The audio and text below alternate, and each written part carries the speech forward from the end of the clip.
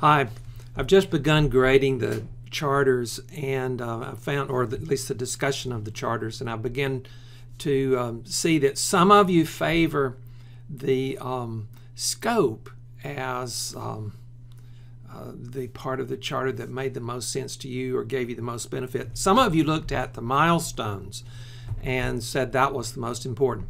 And that leads me to today's video, where we're about to go into work breakdown structure, and I want to tie that scope to the work breakdown structure, but also want to sort of avoid common misconception. A number of students over the time have said, oh yeah, I like the work breakdown structure.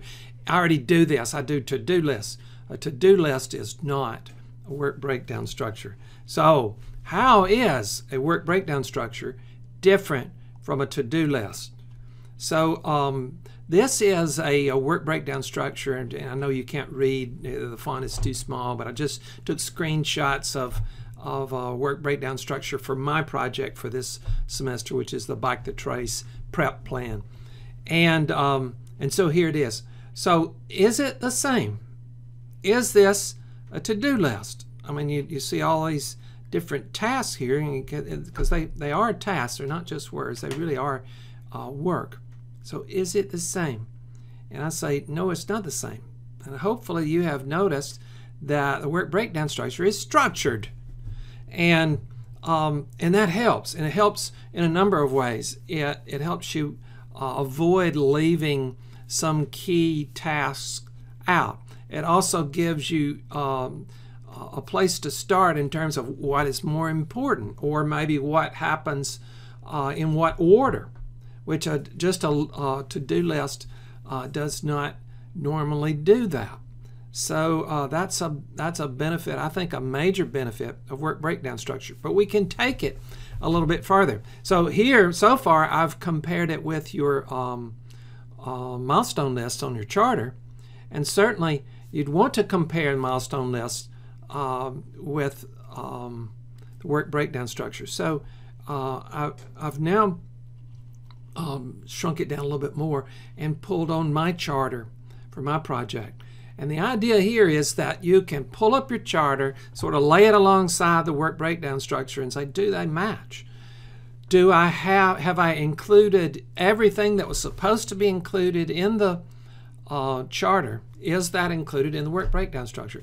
And conversely, am I including activities in the work breakdown structure that either I didn't say I was going to do, or maybe even said I wouldn't do in the charter? So here you get a chance to verify the work breakdown structure, saying, yes, I covered everything I was supposed to, or no, I didn't and I need to change it, or maybe even need to go back and change the charter because you've left something out when you were first doing that.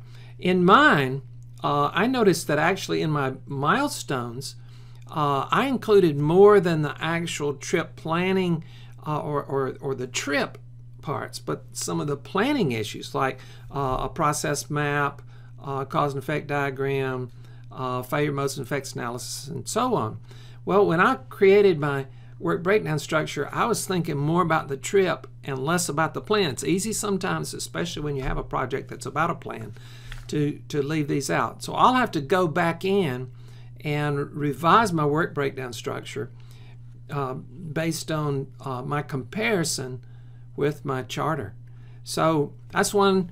I'd like to challenge you to do that when you look at your work breakdown structure. Once you think you have it set, go back and look at your charter and compare and see if I left something out, or do I have activities that don't belong. I'm not going to completely go through mine for you here. I believe everything I have on the WBS actually does belong based on the charter, but I've left some tasks out. So that's why it's different.